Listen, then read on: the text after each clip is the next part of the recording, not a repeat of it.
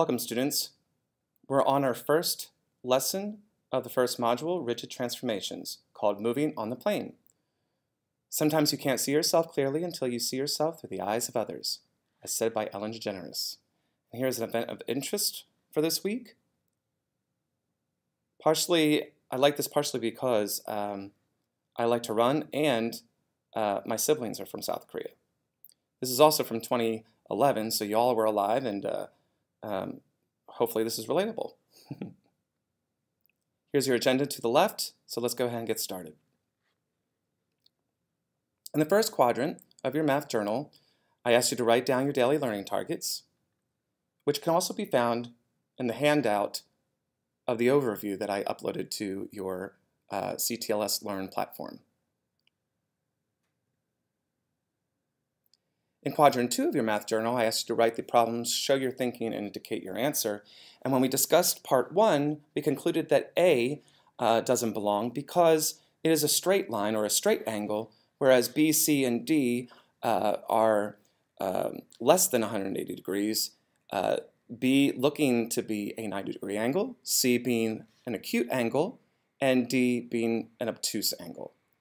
This was able to help us with part 2, when we estimated the angle of rotation that maps the figure A onto B. We were able to find this by selecting their corresponding sides of each figure and noticing that it created an obtuse angle at 120 degrees.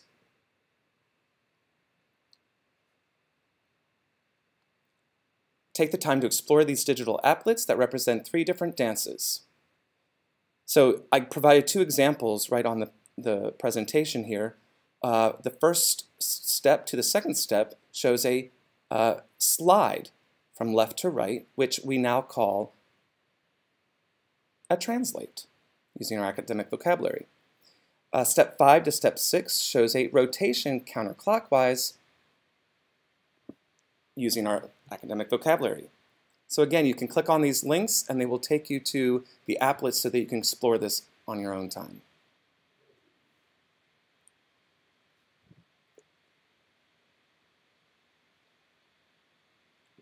Start reading this article about special effects using transformations that go into the movies such as Avengers: The Endgame. On your own time, you can engage in the videos and other resources on the page to enrich this learning experience. Take the time to explore these digital applets that represent 3 different types of moves.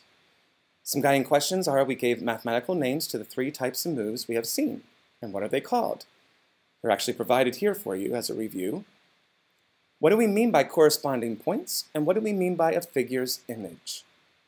So remember, we said that corresponding points are the matching vertices from the pre-image to the image. And what do we mean by a figure's image? That is the transformed figure after it has been moved from the pre-image based on whatever rigid transformation you've been given. Here are your formal notes covering the academic vocabulary on translations, rotations, and reflections. Please do this in your math journal on the right side across from your 4 quadrants. Use colors and a straight edge, and make this process meaningful for you. To review our understanding of the rigid transformations, we watched a video from BrainPop, and then on your own time, you can quiz yourself asynchronously, and then if you have any questions, meet with me during office hours if you're struggling to answer any of these questions correctly. In quadrant 3 of your math journal, write the problem, show your thinking, and indicate your answer. We took a look at part 1 and how the frames or the figures in each frame are moving or transforming. Frame 1 to frame 2 is a vertical slide or vertical translation down. Frame 2 to frame 3 is a rotation counterclockwise. And frame 3 to frame 4 is a vertical shift or vertical translation up. Part 2, what type of move takes figure A to figure B, and explain your reasoning. And while we at first thought this was a reflection because we saw the line of reflection here, we realized that the vertices of each figure did not mirror the same distance on the other side of the line of reflection. And so therefore we were able to discover that this is a point of rotation, and in fact from A to B it rotated counterclockwise 180 degrees because it creates a straight line with our corresponding sides.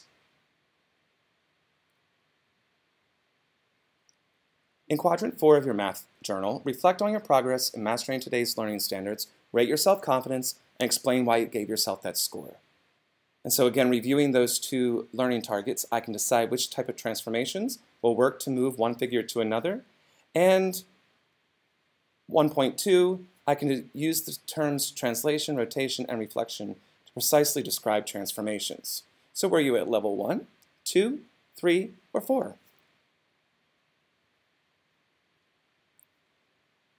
Be reminded that you're going to extend this learning outside of the live class time by doing practice, independent practice with your palette of problems, which are on Khan Academy. 10 new activities have been assigned to you, each containing 4 to 5 problems. While I did not assign any of the videos or articles, take advantage of these resources to help you review and strengthen your conceptual understanding if you are struggling with the practice problems. Also, visit me during my office hours with specific problems you would like me to review with you. Again, the required activity is to complete your palette of problems on Khan Academy. Your recommended activities is to make sure that you've completed your 4 quadrants and notes in your math journal during your asynchronous time, and create those academic vocabulary cards so they can review the key terms for this module. Be here, be ready, be respectful, and you will be great at Griffin. Be kind.